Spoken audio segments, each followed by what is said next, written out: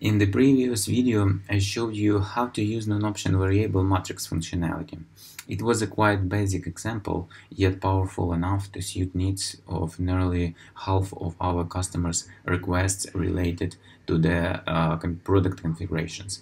In this video, I will show you more advanced example of using non-option variable matrix functionality, as well as how to use it in conjunction with select option.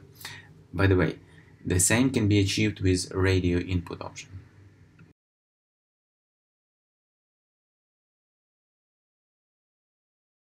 So I'm adding a new option type select. It is called sled size. It has three sub-options. I set price rate settings for each sub-option as I will need them a bit later when configuring non-option variable. It is enough to set them as 1, 2, and 3. I just have to keep these values unique across the sub-options.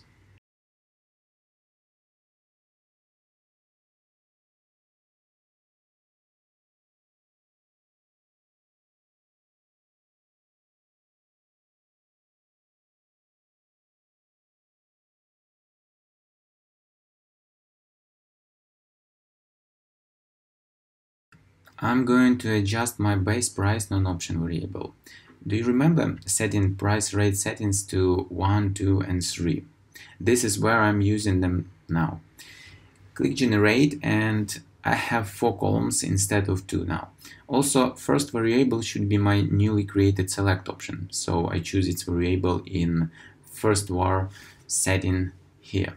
Next, I'm adding my base price values. Now they are different based on both the area and the sled size chosen by customer. This is a table-based pricing implementation via non-option variable matrices functionality.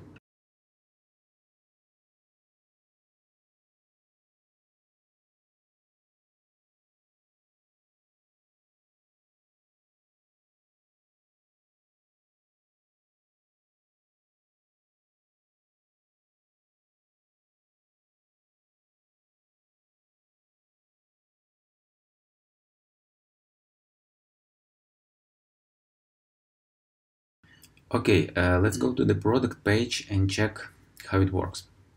Oh, I should have made my sled size option required.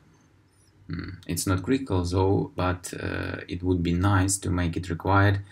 It's just better for user experience, right? I'm still deciding whether I need the calculator to show you the difference in the price based on the size.